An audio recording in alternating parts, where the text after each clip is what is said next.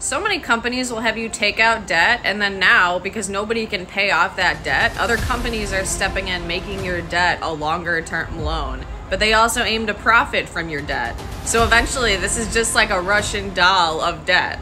And this is the action business students are taught to make even worse later. Like literally, what the fuck are we doing?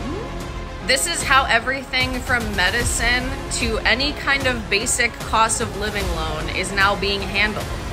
Do we want to live in a world where we can't afford food, so we have to take out food debt, regardless if it's children or adults? Like, what the actual fuck kind of world is this? It is not working. Look around. And it's easier for the older people who have more wealth on average to act as if that isn't a fucking problem, if just especially millennials onward are the ones being most affected by this poverty. This is fucking ridiculous.